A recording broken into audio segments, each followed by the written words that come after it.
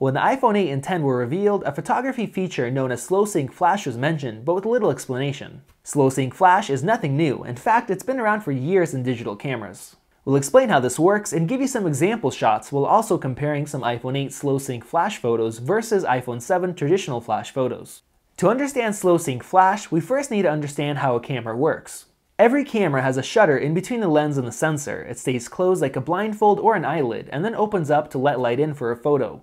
By default, most photos are automatically taken with a fast shutter speed, meaning the shutter opens for only a split second before closing. The reason for this is so it captures light for that split second, which freezes motion and leads to a very sharp photo. When you have a low shutter speed, meaning the shutter stays open for a longer period of time, motion will no longer get frozen since it's capturing light for so long. The issue with this is that the photo can get blurry, either from motion in the subject or shake from the user's hands. Although you can get some pretty cool photo effects if you know what you're doing, like writing the air with sparklers. Now let's add flash into the mix. There are two main flash sync methods, rear curtain and front curtain.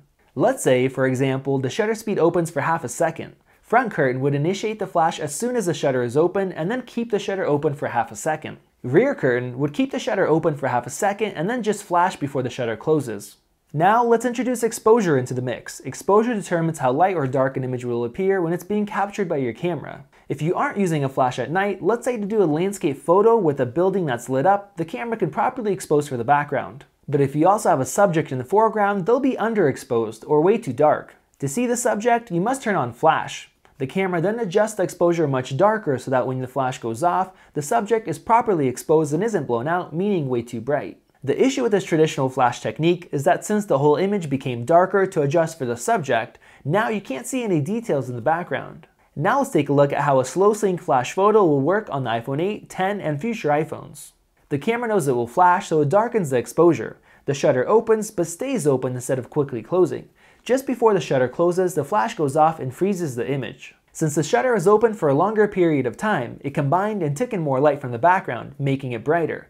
But it also took in more light from the subject itself. Because of this, the flash didn't have to be as bright, so the subject is no longer overwhelmed with light. Now combining the brighter background with the less bright subject, the photo looks much better lit overall. The only issue is that since the shutter was open longer, it captures more motion, either from the camera shake or movement within the image, leading to motion blur. Luckily, most motion blur from the subject is easily dealt with by the flash, since the final split second of the flash lit image will cover up any motion blur directly underneath it. The background may look a little blurry, and optical image stabilization does help reduce this, but it's also usually not where the attention is, and it also could lead to some very cool looking images. If you do, on the other hand, want to have a perfectly sharp photo without any blur, you'll first have to choose a background without any motion, then tell your subject to stay completely still, and finally do your best to keep your hands still as well. To sum it all up, with the new iPhone 8 or iPhone 10, you'll be able to take better photos than ever with the new slow sync flash. If you enjoyed this video, like it and hit that subscribe button. Also, check out our price guide, which makes it extremely easy to find the best deals on Apple products, updated daily.